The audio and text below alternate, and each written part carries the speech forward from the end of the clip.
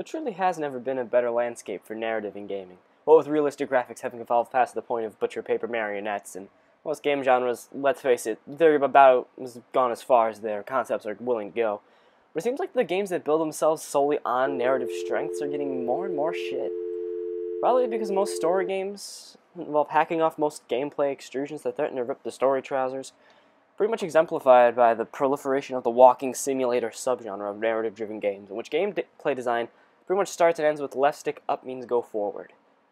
But you know what? After having recently finished Grim Fandango on PS4, I couldn't help but wonder if the walking simulator genre is a natural successor to the old adventure game. I mean, both promise an involving narrative over any sort of scintillating gameplay experience, but where adventure-style games would stumble is that you couldn't play the damn things without sitting on GameFAQs' lap like it's Santa, and all you want for Christmas is to figure out how to get them worker bees to give up their freaking tools! The most puzzle solutions range from unintuitive to batshit footlong, and follow this circuitous train of alien logic that most human brains could never even consider. And I feel like any game that requires you to consult a guide in order to play it has definitely failed in some regard. Tactfully pruning this necessity for a guide, to me, seems like the optimal way to do a narrative game, keeping your head firmly held under total immersion. Well, yes, I am going somewhere with this. You see, I've been playing this new game recently that bills itself as a narrative experience of sorts, Hellblade Sunwise Sacrifice, baked up fresh from developer Ninja Theory. I approached Hellblade with some skepticism after hearing the words narrative experience from Ninja Theory, because the last narrative that developer made us experience was that of DMC Devil May Cry, which had all the literary merit and subtlety as two pieces of ketchup-soaked bread being clumsily and repeatedly smashed together. In the end, though, I found Hellblade pleasantly surprising. In Sunwise Sacrifice, you played as, you guessed it, a young Celtic woman named Sacrifice on her way to perform a Senua of sorts. So your boyfriend caught a case of the seasonal flu, but since this was the early 80s, it might as well have been several flaming swords to the gullet. Now Senua must take his head to Hela, in the realm of the dead, and see if she can't get him back. But the road is dangerous and unpredictable, maybe non-existing at all, as the fabric of reality grows thinner and thinner. In case that short summary didn't get any gears grinding in the blurb at the start of the game, about how its distinct and deeply researched portrayal of psychosis and its corresponding behaviors maybe isn't clicking anything in your mind, and our destination literally being hell with one hockey stick removed wasn't enough, I'll spell out right now that we're probably in our own hallucinatory hell of some sort dealing with these intense traumas. Despite this obviousness though, I will admit to getting into Hellblade quite a bit, largely from how the game threads the running psychosis theme throughout the experience. Senua is constantly hearing voices, some deprecating, some constantly worried, maybe one or two encouraging. And I mean constantly. Look at a door, and all of a sudden the soundtrack turns into, "Ooh, is that the right door? Etc., etc."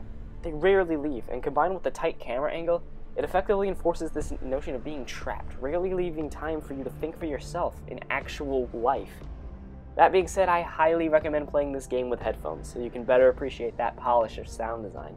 When I first started and the main narrator voice started up, close so I can speak without I instinctively inched a bit to the right just because she sounded like she was so close to my left ear.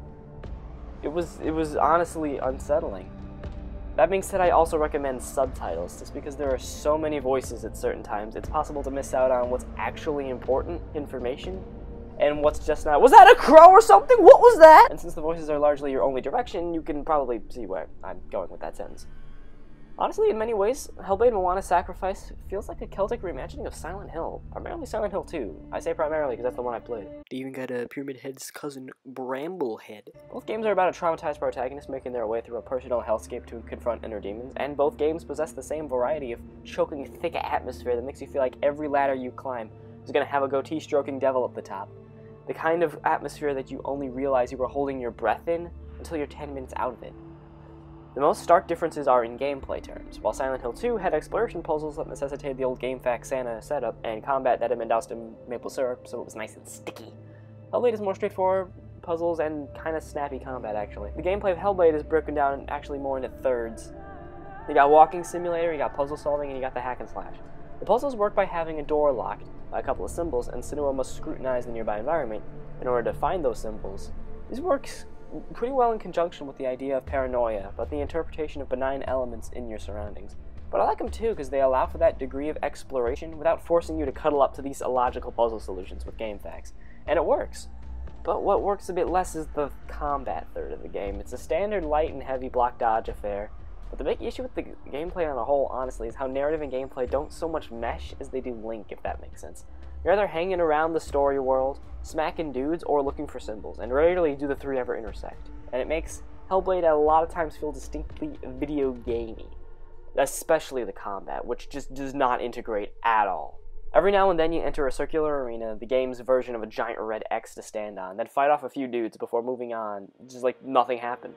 But every enemy has a bit too much health, and every enemy wave feels tripled for no reason, so the combat just really distinctly feels like padding. Like someone in Ninja Theory decided they needed to put at least one more egg in the gameplay basket. Yeah, you're just gonna want to go into the menu here, and you're gonna want, just turn that off. Trust me, it's gonna save you a whole lot of time. And when you learn how obvious every combat scenario is, it pokes some holes in the atmosphere. The other big wrinkle in the gameplay sits in the middle of everything like a big bullfrog made of shit. Hellblade has permadeath. Get careless too many times and your progress is erased. Save file gone, burn the PS4, buy a new one. Of course, it's kind of weird for a narrative-driven game to have permadeath, when seeing the end is kind of important, maybe, to a narrative experience, maybe. But honestly, it's not that bad. The combat is tedious and long at times, but since you can dodge instantly and your invincibility frames are just excessive at times, then you're rarely going to actually die to combat. The boss battles can get intense though, and the permadeath aspect hanging overhead does add this instance of no when the huge lads with the massive vehicle maintenance tools start winding up. It's kind of weird. I've been comparing it to Silent Hill 2, a distinctly horror game, but I had a friend who was playing Hellblade around the same time, and he said that Hellblade could be as harrowing as a horror game, but it wasn't a horror game. And honestly, I disagree. Isn't the idea of a horror game to make the player feel uncomfortable? And Hellblade certainly makes the player feel uncomfortable with its various whoosies and whatsits. Though there is kind of one bit of the game I'm not quite sure is supposed to make you uncomfortable, and that's the sort of mocap acting for Senua herself. She's really just, it's something off, there's something unsettling about the way she just moves and just looks at the camera. It's probably by design, but honestly she just kind of looks like an amateur high school dramatics student just trying to act, which is different from act. It's not the longest game in the world, maybe 6 or 8 hours depending on how many times you fail the puzzles. But for a $30 game, I'd say the value is pretty much worth it. That being said, the game pretty much has no replay value whatsoever. There are collectibles to find in the form of these lore stones, but they don't really add a whole lot to the experience, and you could easily dismiss them. It's not that integral, unless you want the Platinum Trophy, which you're gonna find all 44 of them. The game is just gorgeous for 30 bucks. Now, this isn't technically an indie game, Ninja Theory, you're kinda cheating, but I'll let it slide, and the game just, presentation-wise, looks great, and it really brings these horrific environments to life, when the horror elements really do take a center stage.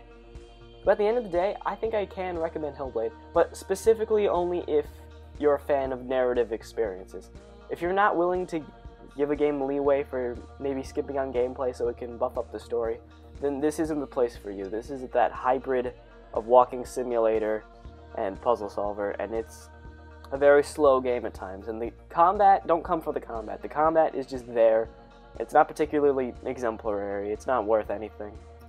Hellblade is a successful game in the respect that it tries to envelop the player in this sort of unrelenting shroud of psychosis, and it definitely works.